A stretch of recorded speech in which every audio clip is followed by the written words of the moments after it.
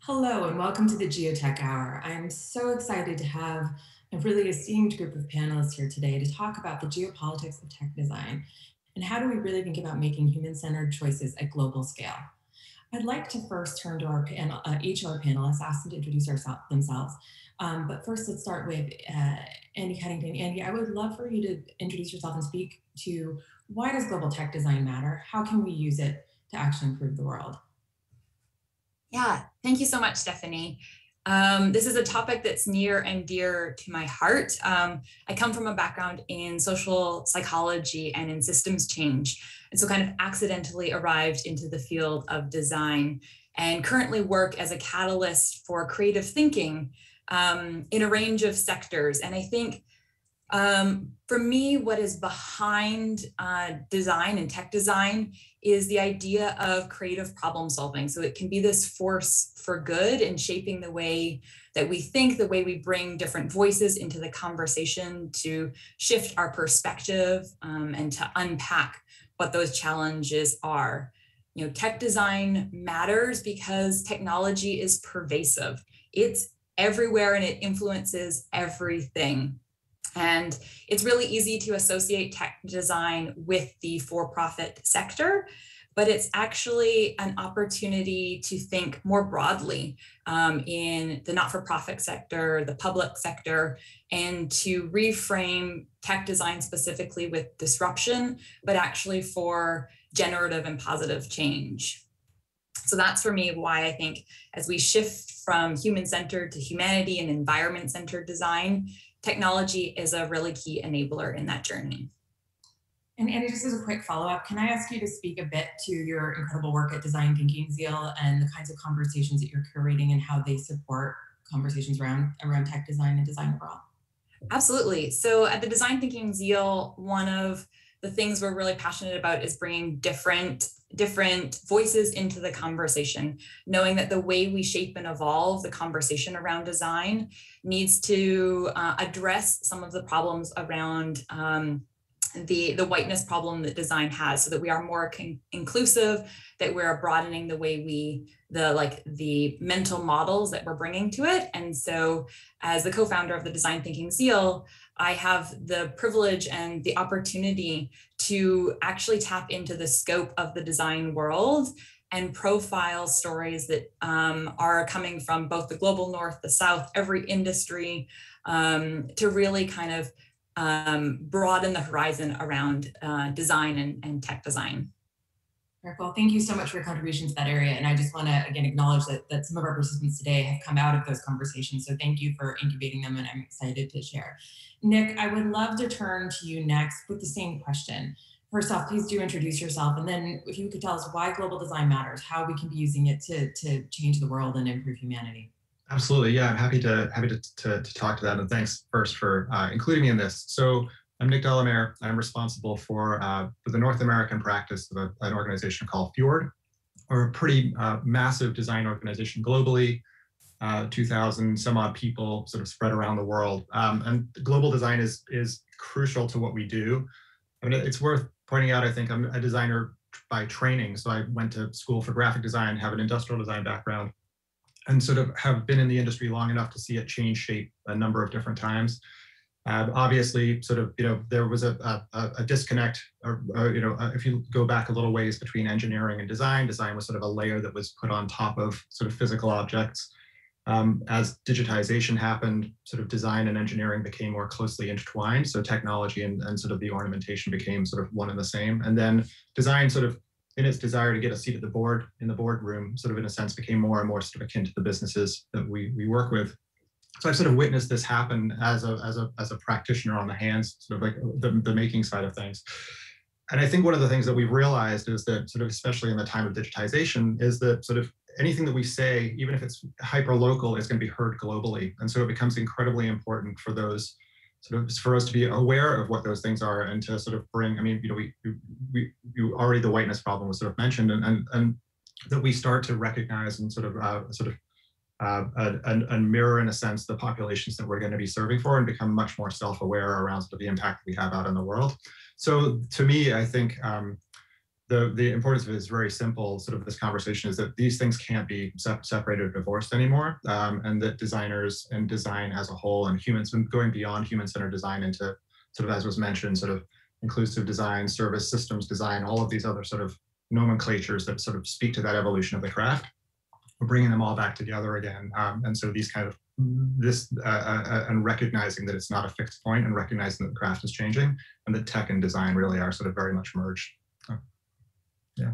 Okay, thank you. And just can I ask you to speak a little bit more to setting the context for what does it mean to be human-centered or service design, so to give our audience a bit of a context, because they may not necessarily be encountering the. Yeah, it's. I mean, I think we'll probably all speak to it in different degrees. Human-centered design is a really interesting kind of concept and almost a political action in terms of what design can be. I mean, design was, again, sort of really centered around sort of the object or the thing that you were going to be designing against, using and considering your constituents as sort of the buyers of that service, of the business or the sort of the organization that was sort of like, in a sense, paying the bills. Human-centered design at the outset sort of tried or worked to take the power away from the sort of the payer and then really look at much more deeply the people who are going to be using the system and service that you were creating. And in doing so, it democratized design to some degree in a way that hadn't been done before. The simple version of it is really that we should understand the people that we're designing, the constituents that we're designing for, and work on their behalf rather than simply working on the behalf of the organizations that sort of are paying the bills. And now we're realizing, I would say, that sort of going beyond the notion of the individual human into sort of humanity as a whole, or sort of the impacts that the socio-cultural systems have on an individual is as important as looking at that individual, because we're not alone in the world, right? Like we need others around us. And so we're starting to see, even in that human-centered design context, sort of a move sort of beyond the individual and into a broader set of people and systems and services. Thanks so much, Nick. I'd like to turn to Pierce now, and really pick back up on something that Nick said about talking about design that can happen in very hyper-local choices, but then have very global ramifications. Can you speak about how you've seen that tech design plays out on a global stage? What are the key challenges? But of course, please do introduce yourself and set the context for our audience as well about your background. Thank you. Absolutely. It's a pleasure to be here. So my name is Dr. Pierce O'Clohile Gordon. If you want to, if that's a bit confusing on the back end, call me Dr. P, Dr. OG, all of those work. So I'm here representing as the Equity Innovation Director of Think Rubix, a consultancy that operates in the States, while also sitting here in Botswana, specifically Gaborone, which speaks to the tension that I've seen in my own work as an innovation researcher, as an interdisciplinarian, specifically dealing with the ideas of human-centered design. I want to speak a little bit about a story that consistently comes to mind. I got here starting my PhD work, doing a project in the Kalahari Desert, working on a deep sand wheelchair with indigenous communities and a litany of other community members, about 60 people from 25 separate countries, doing what seemed to be very participatory, very human-centered work. And we were very excited by it. After 3 weeks of the very intensive project, we all came out with something that seemed very valuable. At the end of the project, however, we thought about sustainability. One of my other fields around with design is international development. And we ran into an issue of institutional voids. The business, the health, and the engineering issues related to our new intervention made us realize that developing the intervention further meant leaving the space that had the problem and working towards building the resources and hopefully, maybe, possibly coming back to help support that work. I bring up that story because ever since that occurred, I've been deconstructing and building understanding about all of the ways that innovation as a practice very much so follows the same logic, very similar logics to many of the other systems that we're all used to that are currently exploiting the planet. It's recognizing that in many ways, the resources and who benefits, who designs, and who creates those technologies, whether tech or otherwise, number one, are extractive and fail to build the agency of the communities that are the most marginalized in many of these situations, whether in Botswana, whether the other communities that I've done work, whether that's Arkansas, whether that's Oakland, where I went to get my PhD, the Bay Area, and having a further conversation about changing the way that we change, whether that is understanding ecosystem-centered design, whether that means facilitating different way to build futures for and by the most marginalized. That's the work that I try to engage in, especially when it doesn't have a single clear definition as of yet, because we have yet to make it, because it's been so long since we built systems that don't have that extractive logic. And that's what I'm here representing. And I'm glad to be here to dive into that with the rest of the colleagues. I'm super excited to have you here as well. And we're going to dive into that, I think, robustly in just a minute. Let me turn first, though, Rohan, I'd love for you to introduce yourself and also tackle the question of how have you seen tech design play out on a global stage? What are the key challenges that you think designers are facing? Yeah, thank you, Stephanie. Thank you. Firstly, thank you very much for having me today. It's an absolute pleasure. To introduce myself, I'm Rohan Shah, and I have my own firm. So I've been into design thinking field since 2008. Started my design since with SAP in Bay Area. And then since last few years, I have my own firm called the Hedwig Innovations, where we primarily focus on the digital designs as well as the experience design. Now, I think the biggest impact, especially the technological environment is concerned, I think the biggest impact that technology will have globally today and in the future will not primarily come from the technology itself, but rather from the system, entire system surrounds it, how we see the world, how we create the value, and how we drive innovation. I have always believed that a very goal of the technological advancement should be to increase the quality of human experience. And because of the technological products and systems are so intervened with our modern lifestyles, the value that they carry have ability to influence our very experience of life itself. And as a tech designer, I always see that the people use technology for convenience, and we have too many options to choose for always, of course, but today. So I think for the technological firm, it is very important to design the product which provides convenience, for sure, with a great user experience. And in order to achieve that, it is so important to understand the behavior and the lifestyle of people. And that's where the design plays a very critical role in the tech world. Also, I see that when any new technology comes, it is not tightly connected with the business or our lifestyle, and that makes it more complicated to determine how and where best apply them.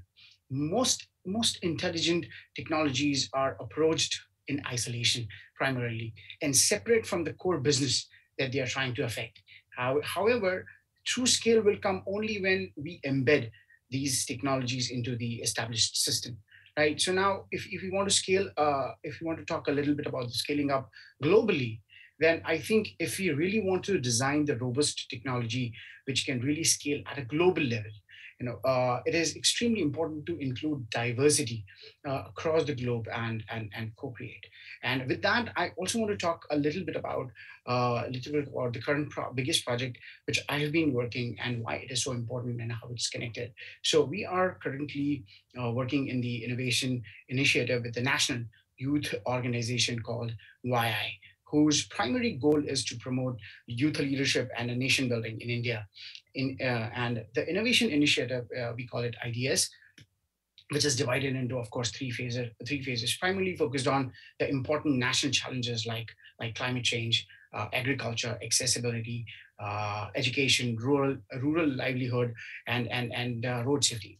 Now, goal is not to innovate technology, but the goal is to design the solution by using the technology with the right application, so that can improve the livelihood of the people in the rural areas and give better convenience and a lifestyle to them. So it's not about designing new technology, it's about designing the right solution by using the existing technologies, so we can give better life to people. So yeah, that's the thank you. Yeah. Thanks, Dan. Terrific. Let me turn last to Alexandra, if you would please introduce yourself and share your perspective about how you're seeing tech design play out on the global stage and the key challenges we're encountering. Sure. Well, again, thank you so much for having me here. I'm excited to be included in the conversation. It looks like we're already off to an exciting start. So I come from a little bit of a different background than all the others here. I'm not a designer. I'm actually a political scientist by training. And I sit at the fun and exciting intersection of foreign policy and investment, with a particular focus on the emerging markets, Africa in particular. So Pierce, we might have a little bit to chat about. I've spent quite a bit of time in Ethiopia and Kenya and other parts of the continent as well. I come here wearing several hats, one of them being I'm senior non-resident fellow with the Africa Center with the Atlantic Council. And I'm also head of research for innovation investment boutique called the Singularity Group here in Switzerland, where I'm based. So it's a pleasure to be with you. And I think from the perspective or the question about technology playing out on a global scale, and again, I kind of bring the macro piece to this. I think first, when we speak about technology, we sometimes fail to ask whether it exists as a kind of background for our actions or whether there's something else in the background. We speak about, and tech is often spoken about as applications, as gadgets, as products, whatever it may be. But I'd actually like to suggest that we increasingly are living in a technological world, and tech is becoming the medium. It's actually becoming the environment in which we operate. And we see this also on the level of global politics. And I think a very simple, though a very revealing example, there was a few months ago, the French Institute of International Affairs put out a report. And the report is titled Europe in the Geopolitics of Technology. And it goes on to explore how the EU and member states, how they can become more meaningful, more active players in what the report sees as this kind of global tech competition. But the framing of the report, I think, is very clear and it's very interesting, suggesting that the EU now operates in an environment that neither it nor any other government, for that matter, created. And it points to it being created by technologists. And you encounter this kind of thinking from the government perspective more and more. And so designers, I think, then need to be aware that when they create, they're creating something much bigger than an app or a product. You're actually building part of a global platform that's setting the terms for geopolitics, for global power competition. You can take, from where I sit, 5G cryptocurrencies, which have now, for instance, started to prompt central banks to have their own discussions about digital currencies. And if that evolves, we don't know if it will yet, but if it does, that would, for instance, have potentially huge implications for the global monetary system, or even something as seemingly trivial, what appeared to be trivial, like social messaging apps, TikTok, WhatsApp, the most obvious examples. These are now driving major government decisions about issues like data privacy and surveillance and trade and so on, each with its own second and third order consequences, most of it which also increasingly evolve around tech. So from that global perspective, I very much think that what we're speaking about today is actually creating the environment in which states act. And to the point very quickly about the challenge, I think for designers, that then creates immense responsibilities. Because if we accept that premise, then designers start to shoulder, I think, the burden or the benefit, the privilege of thinking through the rules and the norms and the values that start to govern that metaphorical chessboard, if you will, or the norms, rules, values that might emerge from it. So there's a lot at play, but I think realizing that technology is increasingly the environment for global politics is also an important piece of the puzzle, and a little bit where I sit and come from. Thank you so much for that powerful connection of the dots. I mean, we're really now, I think, as designers in the thick of it. As you point out, we have choices about specific tools and technologies that we want to build, but that have intense ramifications literally on what's the new system that we're building. How are we really thinking about benefiting everybody? Are we making responsible choices and the right choices? I think, largely designers come in with good intentions, right? And so it's how do we really challenge those intentions and interrogate them and ask ourselves, are we really acting on those in the right way? And with that, I would love to turn back to Pierce. I do want to get into this question of ultimately how do we start to level up as designers? But first, I think, can we just go back to where does tech design go right? Where does it go wrong? Is there another example from your experience that I think would help us understand how good and intentioned designers might get down the wrong path? I really appreciate that question. I wanted to loop that question back into many of the statements that some of the colleagues have said on the call already, recognizing that from where I sit, most, if not all of my answers lie from the perspective of understanding equity, justice, liberation, and the like, even in understanding tech and design, and from where I said also innovation, very related, but different spaces.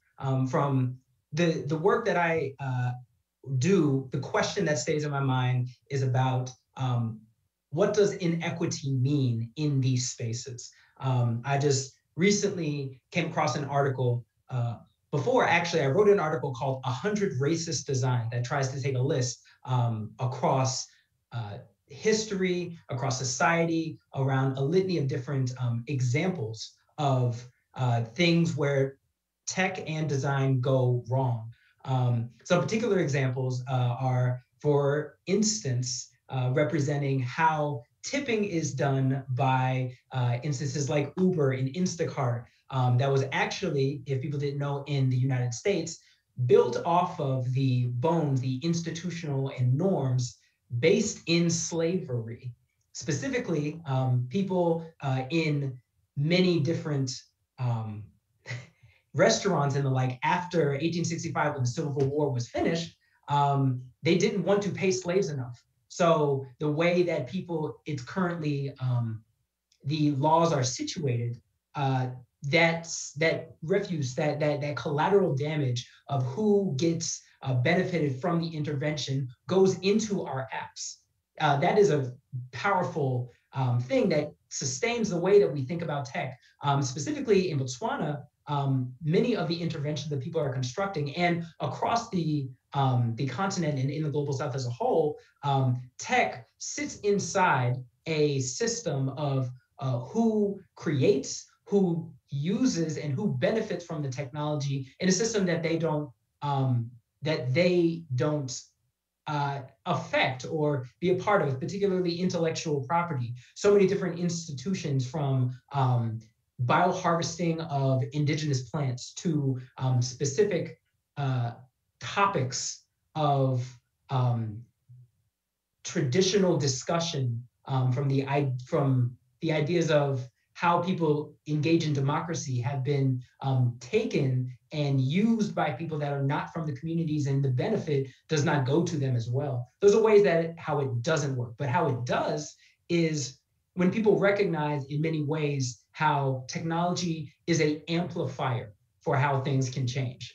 Things are, in many ways, it is an accelerant, or for how fast and how many ways people can get information, can utilize tools, can understand information, and build agency for themselves and others. So to me, tech gets it right when it recognizes the system that we've already been living in for so long and we build on top of, and also recognizing what matters is building up for the folks that have been experiencing marginalization in a litany of different ways, to make their lives better.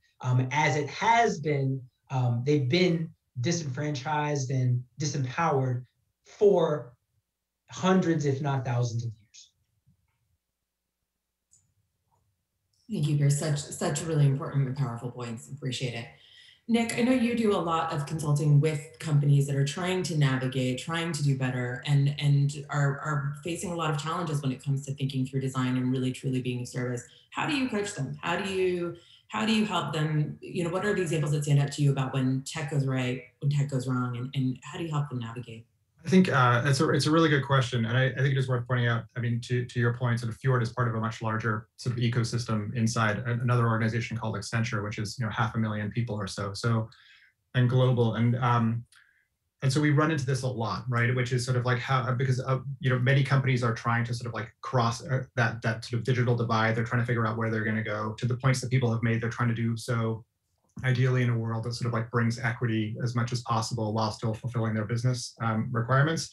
I don't consider myself a tech designer per se, and I think that that's somewhat like almost a defensive position around sort of like I think in terms of sort of like the cultures that will be changed or sort of affected by the design decisions that we create. And to the point of sort of that was made around by Alex, like tech being sort of an enabler and a substrate across all of the systems that we have, as well as an accelerant to your point as well. Like I tend to think of sort of how do we think about the decisions that we make, again, going back to that sort of, even if it's local, that's going to be heard globally, but that we're thinking in terms of the values that we're espousing or the principles by which an organization is working. So I kind of go back to the heart of it, which is sort of what are we standing for as an organization that we're working on behalf of, and sort of like how do they project themselves into the world to have the right kind of impact in different places. There's a guy called Edward de Bono, who was sort of one of the founders of like this thinking around lateral thinking, which you all may have run into, and he's an intriguing person to think about. A lot of what we think about as like design thinking workshops came from him, and he has this quote that I go back to a lot, which is about sort of value concepts tend to chase technology concepts or technology innovation, and technology advance is a form of innovation, but it's not a value innovation. And so to the point that we tend to race forwards in terms of what we can do or approach in terms of technology, and we don't necessarily have an eye to sort of the value concepts that technology can deliver. And so we sort of have to take a step back and think about what that can be. I think a lot of the work that we're engaged in at this point, when we're working on behalf of organizations or organizations' design teams or sort of for ourselves, is recognizing, I think, frankly, and we've brought it up already, that we're ill-equipped as sort of an industry to deal with the complexity that we're sort of facing in terms of the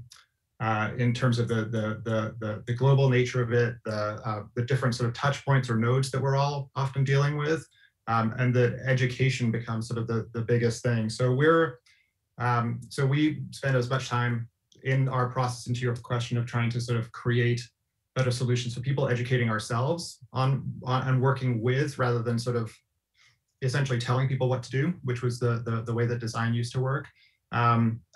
Because we know what we don't know now. So I mean, there's no easy answer to it. It happens. These things happen all the time. I think it's a big problem for us in terms of working for organizations that are trying to sort of turn a corner. But a lot of what we're doing is sort of like, in a sense, going in with humility, trying to teach humility and sort of like share that and create those spaces for people. And then trying to understand the world as broadly as we can, so that we sort of minimize, to the other point, sort of unintended consequences or negative impacts on different populations. It's a very different world than we used to be in, for sure. Absolutely. And Alexander, speaking of that very different world, from your vantage point, where are you seeing the tech design choices go right or go wrong? Sure. Echoing sort of what Pierce has mentioned, it goes right where it amplifies communities and amplifies voices. So, but I think where I've seen it go quote unquote wrong is often when it's too narrowly focused on having a certain very specific social impact solution, so much so that it perhaps fails to see where other social other products, that are less focused on social impact might be more meaningful. And I'll give an example to clarify what I mean from particularly the standpoint of emerging markets and the African region in particular. Of course, given the many challenges that the region faces, coupled with the dynamism and the innovation that's unfolding in many corners, the continent is attracting many tech investors and entrepreneurs and designers. It attracted some 500 million in tech funding in 2019. And most who come with the aim of solving some problem, whether it's healthcare or women's issues or clean water, financial inclusion, you name it, somebody's trying to do it. And that's all well and good, and that's very needed. So don't misunderstand me.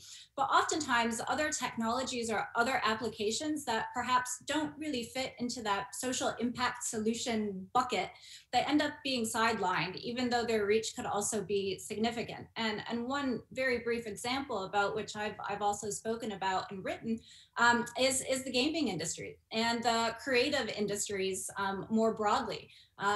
Throughout much of the African continent, the gaming industry is growing rapidly, propelled by a whole host of factors, also film tech, music tech.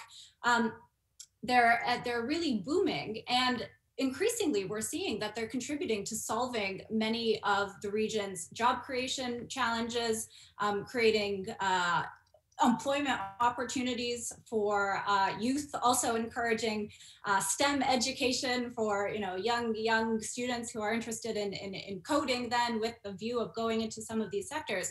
But because it's hard to frame gaming tech or music tech or whatever it might be as a social impact kind of industry, they often end up being overlooked.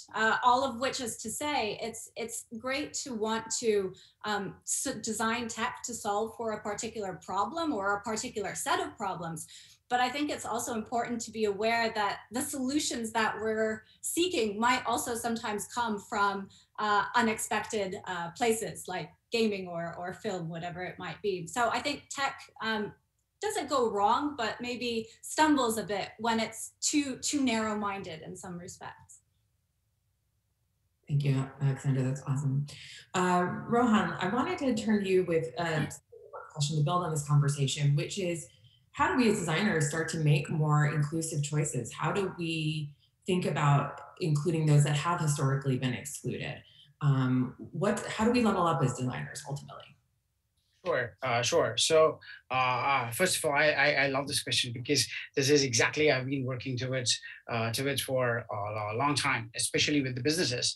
So to make the technology more inclusive, I say that don't think about technology at all initially.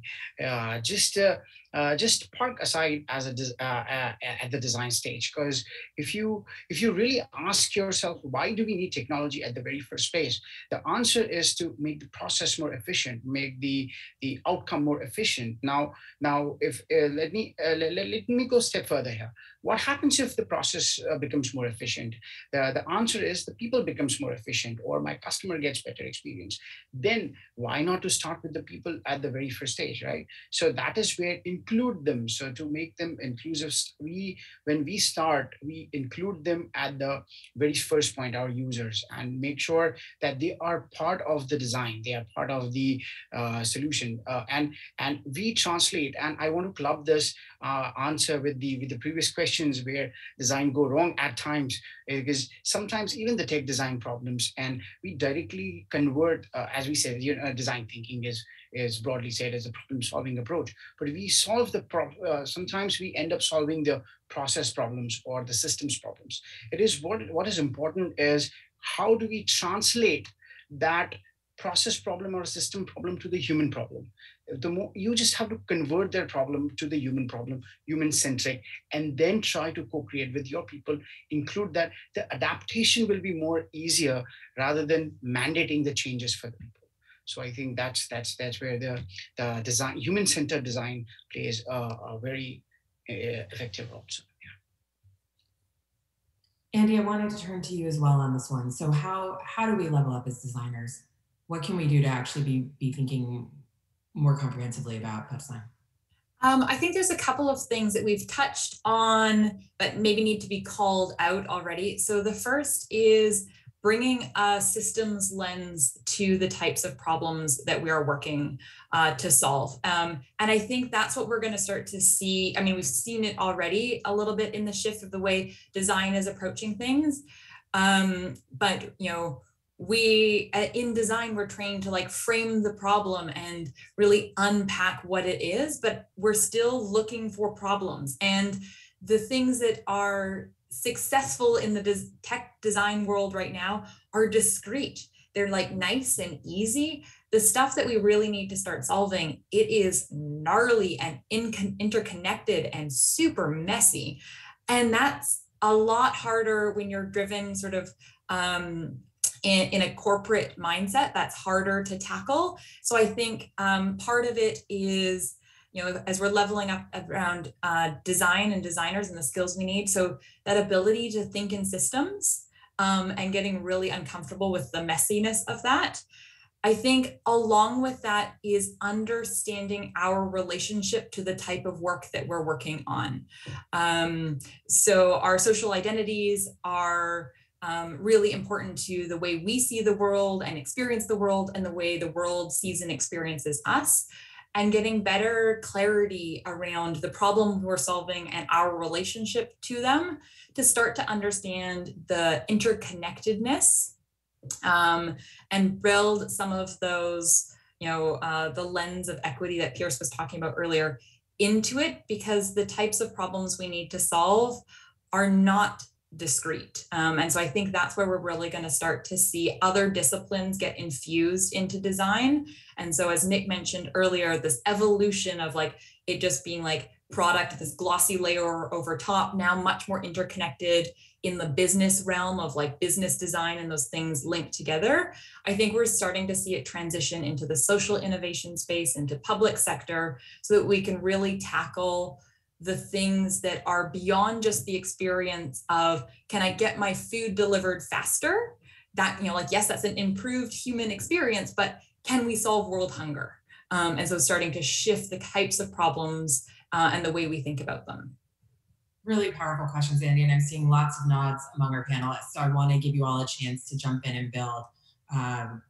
Does anyone want to jump in and take it up, Andy? I think that there's something really interesting. I mean, Andy, to your point, the incentive that sort of design has followed and is moving away from to some degree, I hope, is sort of really around sort of economies, right? So like we'll make things faster, we'll make things smoother, we'll remove the sort of the bumps and the odd shapes from things into something that is much more holistic. I mean, I think, you know, speaking on behalf of my side of the table and sort of my organization, what's been really interesting is the bringing in of more constituents, even on sort of the creator side, to reflect the fact that sort of when we're trained in our craft, sort of all of us collectively, wherever we came from, to sort of, Andy, to your point, sort of identify a problem and then to solve against that problem. And that problem has to be discrete enough to solve against. Otherwise, you're sort of, you know, you're boiling the ocean.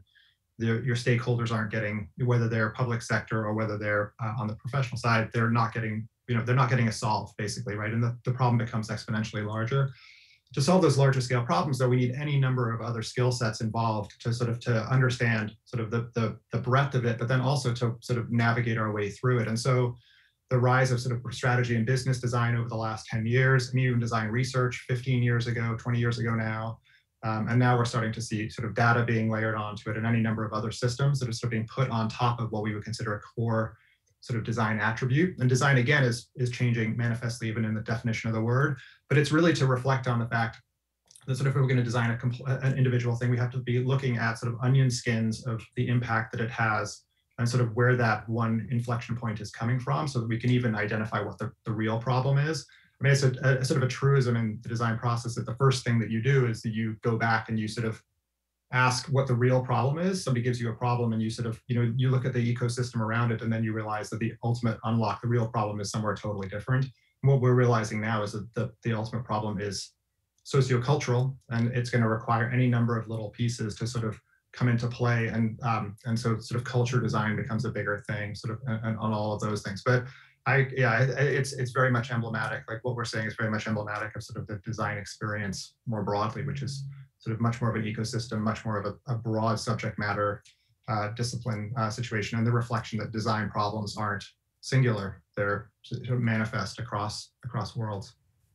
I want to hit on that point as well, because I think it's really critical that we recognize in the world of design, even with the valuable and important methods that Nick suggests in understanding how design can help tackle more of these wicked, thorny, multidimensional, cross community problems, that we also recognize the limits of the field of design, right? The limits of, especially not only like the limits of the theory, because that's something that we all have had a deep dive into in our worlds and concepts and ideas, but understand how the industry, how the social relationships, and how specifically the community of people that call themselves designers, the limits of them as a whole.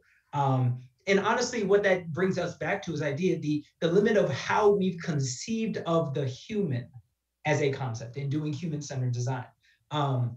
In one of my favorite tweets from the community that I learned the most from discussed the real paradox, the real conflict of recognizing the idea of human-centered design when not everybody that is in the world that is considered as important to study is considered a human.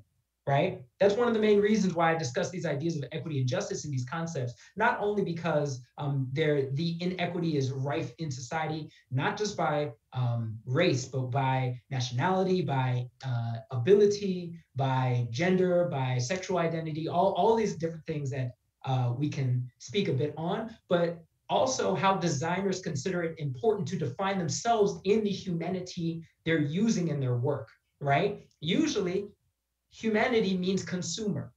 It means user. It means in the way that most of us do and are trained to be able to do our work is connected to that economic structure of one sliver of what it means to be a human. But we all contain multitudes in this work. We have somebody that designers could absolutely learn so much more from, specifically that deals with political and social environments that talk about the holistic idea of the issues of humans engaging in democracy that many designers, it's just a whole other world that they haven't had a chance to dive into. And arguably, if they do dive into them, could extract and utilize it for their own benefit, i.e. colonize their information and their language for their ideas. That's a problem. That's the same logic that we were talking about before that we need to get away from. And the way we do so is recognizing and building agency for other people's communities' ideas, not just their skills, right? But what other ways of being human, other epistemologies, other ontologies, other beliefs, indigenous communities, marginalized identities, people that live with disabilities every single day, people that have to, in the work that we try to talk about in equity innovation is more of a promise than a foundation in the work. It's recognizing the expertise and the ability design of the people that have experienced the real struggles of our society, the most marginalized, including those without a voice, like people that are not human and people that are in the future. And recognizing that is essential in understanding how we need to redevelop what it means to do this design well. Yeah, I mean, I think that's really at the heart of our conversation today is how do we actually set paths forward that enable us to design? And I think one of the challenges, Chris, to your point, is what happens when we as designers have our fundamental assumptions questioned. So there's a piece that I'm really proud of that the GeoTech Center did, actually in partnership with Accenture on Indigenous data sovereignty. And we had a conversation about how do Indigenous peoples view their data. And I honestly had a mind blown moment when one of our panelists said, my data, my personal genetic data isn't actually my data, it's my people's data. And what I share has ramifications for my collective group that I'm a part of. And that was pretty mind-blowing because I think for a lot of us in the tech and data community, we really do see our genetic data as our own, but it has really complex ramifications. So, and I think we have to help our designers really figure out how do we sort of, when we encounter those notions that challenge us, really integrate them and begin to develop paths forward that do indeed have this systemic implications and start to shift the system and take that systemic approach. I do want to make sure in the time that we have remaining, we do get to a couple questions from the audience. So I am going to put a pin in this conversation, but clearly there is a lot we have to discuss, unpack, and navigate forward. And I'm so excited to be part of a group with all of you where we're thinking about these questions, we're having these important discussions, and we're trying to help build these paths forward. So Alexandra, let me turn to you with one of the questions, and I think you'd be well suited to answer this one, which is when we think about human-centered perspectives, how do we think about this from a geopolitical standpoint? Especially when the biggest companies are multinational already, they do business in countries around the world, and maybe values are different. We might even encounter challenges in democratic values, for example, or different, and these can vary on company perspective, national perspective. So how do you see us navigating these kinds of choices from a human-centered lens? Sure. Well, I don't know that I can speak so much from the human-centered design lens. That's not my bread and butter. So I would defer that to all the other clever colleagues on the call. But I think from the geopolitical perspective and from a values perspective, there are tensions. There are very clear tensions that are at play. There are tensions between systems that focus on values that center around individual liberty, freedom, democracy. And there are, of course, many variations and variances within that.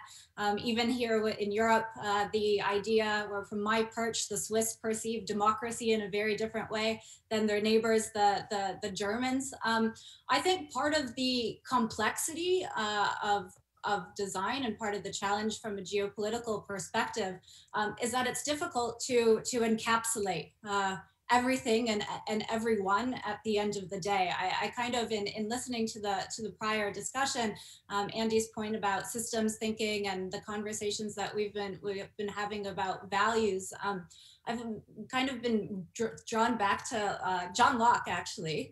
He had his theory of abstraction, and I'm going to paraphrase and probably paraphrase badly, but I'll give it a shot. And, John Locke, he made the point that we all have ideas that are based on particular experiences, and we define those using words. But if we defined every particular experience with words and names, we would run into the problem of infinite names. So mind, he goes on to argue, the mind aggregates those in a way into what we might now call mental experiences and mental models that are devoid of place, devoid of location, so on and so forth. And I think that similar principle applies here today and ties into a little bit of the conversation that we've been having.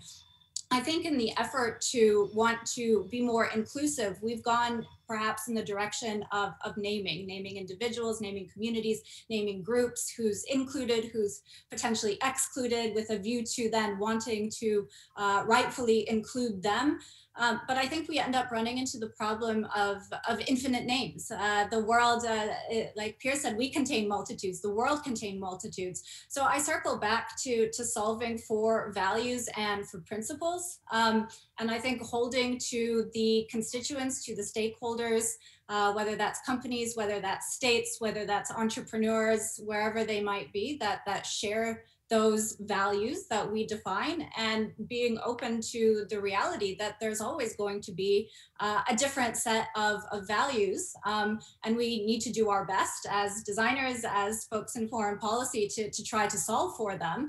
But that might not always work in our favor, which I guess isn't sort of the glamorous, overly optimistic answer that some would hope for. But I think we also have to, be clear as to what we're dealing with and up against. These are, as we've said, thorny and complex issues.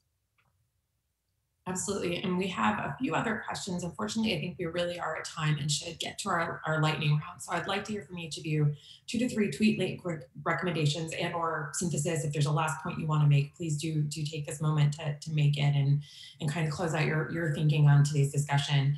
I will give you all an opportunity, though. We'll make sure that the questions are shared, and that if we have a chance to respond to them in the chats or whatnot, we'll give you all that chance to do so as well. So let me first go to you, Rohan. What are your 2 to 3 recommendations for policymakers, for folks in business to be thinking about how do they navigate these tough issues, and what are some of your final thoughts on today's conversation? So yeah, I always focus. I always say that you know if anything with the policy, you know, if it's always focused on the people and their needs and what makes them more efficient and give them convenience. If the policy is creating the challenge for the people, then don't question people, question policy at the first time, and try to design, because it's policy is for the people's benefit. So they should be at the center of the design. So I think that is always the core, the human centered. So Alexandra, can I go to you next? What are your recommendations? I guess lightning round. I think going back, realize that tech today is setting the rules for under which great questions of geopolitics are now taking place. So tread carefully. And then perhaps to my prior point, design perhaps not for groups, but for values. Nick, what are your thoughts? I think I would echo the values over sort of any individual endpoints at the outset, sort of like live to those sort of values, those higher level principles, recognize the context of use. So really sort of explore, this is the time to double down on what we would consider longitudinal research, be in the places. Ground truthing is incredibly important. So sort of understand as much as you can the impact that you'll have, and as well as the unattended impact of the decisions that you're going to make. So that you don't inadvertently kind of create harm as much as possible. And the last thing I think that perhaps is most important is this is a moving target. Our solutions now are not going to be our solutions a year or two down the road, especially as we're coming through sort of the accelerator that was the pandemic, and as the design industry and the world that we're in has changed. So we're moving, we're changing, the world is changing around us, and we have to keep sort of imagining what it is that we're doing and how we're doing it, in order to sort of to tackle those things. And so I'm looking forward to the next generation of what designer and design thinkers bring to push the craft forward as well. Absolutely. Pierce, what are your two to three tweet length recommendations for us? First of all, I want to thank you, Stephanie, because I'm glad you added in who are we directing these statements to. So I'm going to direct them specifically to certain people. For politicians, build agency for those on the margins. You might ask what exactly that means. That might look like inclusion policies. That might look like benefits sharing plans, or developing collaborative participatory design platforms to develop policies or products or services or experiences or training, right? Talking about the entire supply chain of anything that is created for the future. For everyone else, especially designers, recognize your power in shaping and shepherding futures. And while you're doing so, you should ask yourself the question, am I doing it for the people that are in dominating places of domination for that sake? Or am I doing it to build power in everybody? And for everybody else, I would ask the question, does technology shape issues by itself?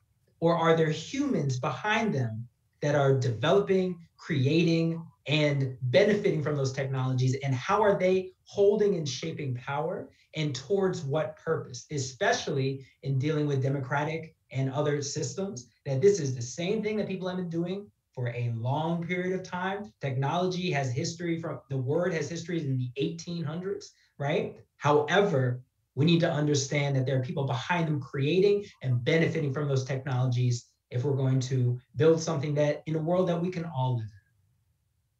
And Annie, something is of a spark for this conversation. I wanted to give you the final word.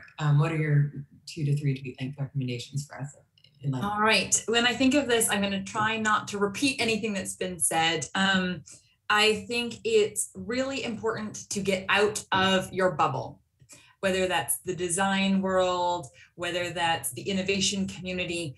The only way you're going to start to see things differently is to interact and engage with those who see and experience the world differently, and starting to build, to Alexandra's point around shared values. Shared values come through conversation and working together. They cannot be assumed. And we need to talk about the processes by which those shared values are being created. So getting out of your bubble and into community. And as part of that, teaching your teams, whether they're design or otherwise, about power and intersectionality and systems thinking, because those are tools that will help us have more collaborative conversations around the historical foundations that tech design is being built on, and the imagination that's required for us to actually conceive of a shared world where we can all prosper.